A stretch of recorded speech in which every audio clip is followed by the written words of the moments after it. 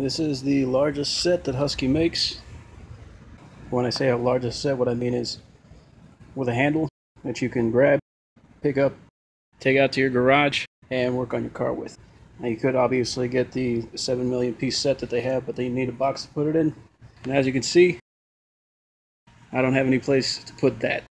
So I wanted something like this, or like this. Now to start with, I got this Stanley set. Why? Because I've always really loved Stanley. The last set I had was Stanley, and it got stolen, so the first thing I did was I looked for another Stanley set. This is the largest set that Stanley makes. A lot of tools, but unfortunately, it does not have all the tools that you need to actually work on a car. What I mean by that, let's say you want to work on your brakes. So you're going to need a 13 millimeter wrench, an 18 millimeter wrench, and some sockets maybe. So 13 millimeter wrench, nope. 18 millimeter, nope. 8, 9, 10, and 12. That's the most useless set if you're going to be working on a vehicle. Alright, 10, 13, and 15 are the most common on, we'll say, a Dodge make vehicle. 10, 13, and 15. Might also need an 8. So out of that, I've got one wrench that I can use. Let's say I want to take the tire off. It's a large socket. As you can see here, by looking at this, I'm not even close to being able to make that happen. The largest that I've got in a socket is 19.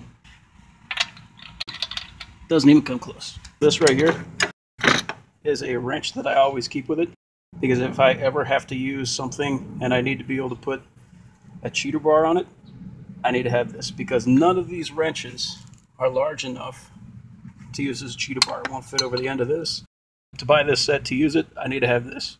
If you're looking at buying a set for your car so that you can work on your car, this is not going to do it. It's the largest set that they make like this. I was extremely disappointed when I got it.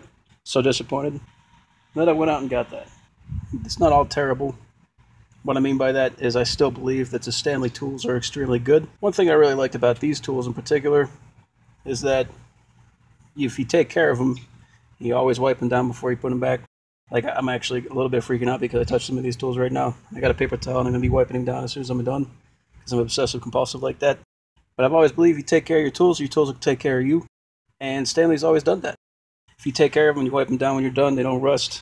But if you just, change your coolant and then throw them back in, they're going to rust, of course. Whereas Husky, I've been using this for a couple weeks, and there's already scratches. You can see right there, a little wear mark, and that's not something I can wipe off. That's permanent scuff. I take tools like this, and I'll put it on there and use it as a cheater bar, and so it's going to get knocked around. But as long as I've had Stanley, I've never had scuffs. These ones actually scrape off. When that chrome scrapes off, that leaves it open to the elements, and it's going to rust. That will happen eventually. It's unfortunate. But it does have all the tools I need. One thing about Husky that I forgot to mention about the ratchets that I really don't like, you got a socket, and you're laying on the ground, you got your one hand on the compressor and the other hand on the ratchet, and you got the wrong size socket on there, so you got to take the socket and you got to just jam the ratchet on. Well, it doesn't just go on.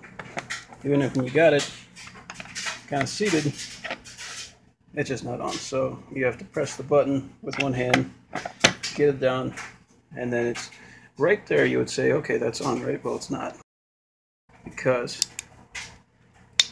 you have to pull it off a little bit. You see this button here? It's actually pushed in a little bit because the actual seating for these is out. So if you're trying to do that with one hand, it's not a hassle really, but it's more than you should have to do. With the Stanleys, I can just take it, go over here, push down, and it'll be on. But with these, it just doesn't feel right.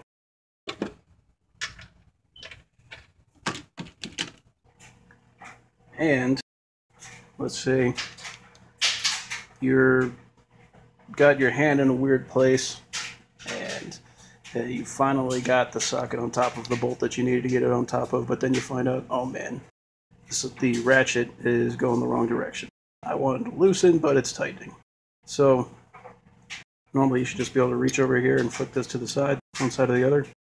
And it works like this, but when you have any kind of torque on here, so this thing is tight. For example, you put it on there and the ratchet is just like holding onto there, and you try and flip it to the side, it doesn't always want to go. It did it for that time, but I'm going to tighten it. See, it's locked. I can't get it to move at all. Now, that might be the way that they intended to do it, but for me, it makes things more complicated than they have to be, which is a problem that Stanley does not have. I don't feel like they're going to break. They might, but I don't feel like they are. I have yet to round off a bolt with them, although these are 12-point sockets for the half-inch driver. I will never use these. It's not going to happen. I mean, if you're going to use a half-inch driver, you're going to be putting a lot of torque on it anyway, and this is going to round off your bolt. It's just not going to happen.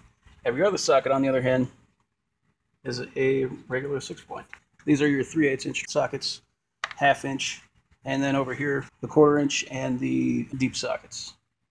Now, these ones over here, all these will fall out. They're not locked in at all, but it's not really a problem because of the location. You pick this up, and they sit right inside there.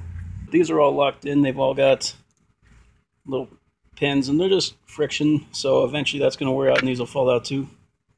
But the wrenches are held in with little nubs that'll hold the wrenches in, so I'm not worried about those falling out at all. All in all, I don't think this is going to fall out. Stanley, on the other hand, I used my last Stanley set for a couple of years, and if I did that, I'd have tools everywhere. This one seems to be pretty good for that. One thing I don't like about this set is this hood. If you open it up like this and just lay it down, it's going to put a lot of stress on this hinge, and if you put stress on that hinge over time, it will break eventually. What I've done is I took that piece out and put it here, and then if I need anything from it, I can grab it, and then the hood sits on top of that. Kind of a design flaw. I don't really like that.